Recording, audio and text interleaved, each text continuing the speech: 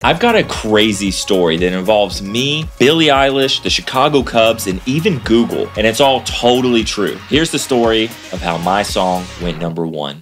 I'm Josh, aka Super Duper, and you're watching the Super Duper Show.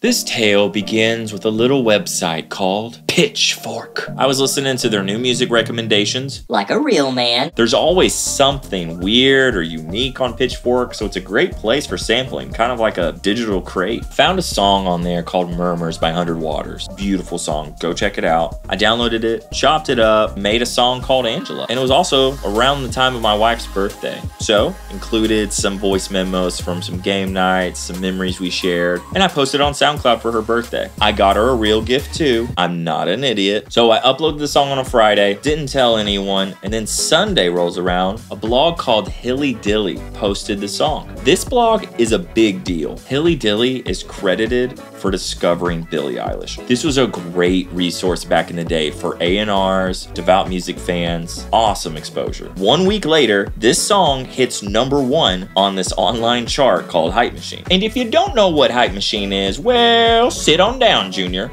Grandpa's gonna tell you. Hype Machine was essentially the front page of music in the 2010s. It was like musical Reddit. Blogs would post about a song, the song would get populated on the Hype Machine chart, and then users could upvote it. And the more upvotes it got, the higher it went up on the chart, and so on and so forth. Honestly, it was a very cool way to see a song reacting in real time. There's no video, it was just the song. People listened, voted yay or nay. Just to clarify, Your Honor, I had no label, I had no manager, I had no PR, I had no one. I was alone. Social media wasn't helping anybody at that time either. We were just posting pictures of super filtered avocado toast. We used to be a proper country. After the song went #1, I had multiple emails from managers and labels. I even got to do a proper release of the song with Warner Brothers. From there, I got a booking agent, played some amazing venues. Just really cool. Later that year, the Chicago Cubs were in the World Series, and one of the pitchers used my song, Angela, as his walk-up music. Crazy! And to put a little cherry on top, Google used the song in an ad. So, I mean, it just kind of kept going and going and going. Who cares? Okay, I promise I'm not trying to brag. For real, for real. I just wanted to give all those details to hopefully encourage a creative out there who might be watching, give them some hope and some inspiration. So here's the headline. Post, release, publish, upload, whatever. Just put your stuff out there. I had zero clue that that song was gonna connect with so many people. I mean, I liked the song, but if I'm being 100% honest, I had no inkling that it was gonna change my career forever. All right, let's have the talk. The talk. Perfecting that thing that you're creating could be preventing you from having a whole new life and the freedom to create more. So you gotta let go or you might miss out, okay?